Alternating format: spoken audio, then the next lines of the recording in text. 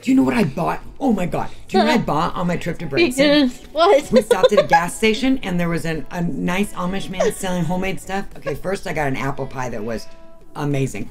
But I also got rhubarb jam. What's that? It was so good. What's a rhubarb? And we got homemade... Really? I love rhubarb. My grandma used to I make don't know what rhubarb is. My grandma used to make rhubarb pies.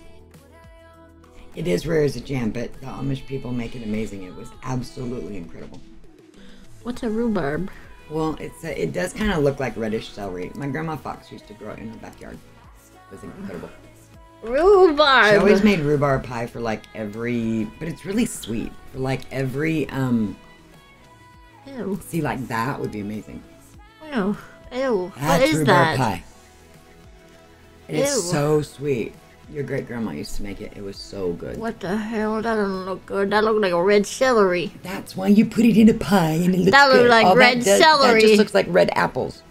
That looked like red celery. Yeah, that's what they said. That's a vegetable. They did have some rhubarb and strawberry, but I just wanted rhubarb. It was very nostalgic for me, but it tasted better than my grandma's. Of course, she'll never know that because she's gone, so I can say that out loud. It's really good. When I get in the mail, I'll bring some. That looks weird as heck. Looks like celery. We'll be pissed. Looks like onions. And we'll knock it till you taste it. That's right. It's the bomb. It is really good. Ugh. Does it have a crunch? I'm not into crunchy. No. Well, it does when it's not cooked, but when it's cooked, just like an apple is crunchy. But when you put it in a pie, it's not crunchy. It is red celery. Look at that. But you cook it. Gosh, really good with ice cream.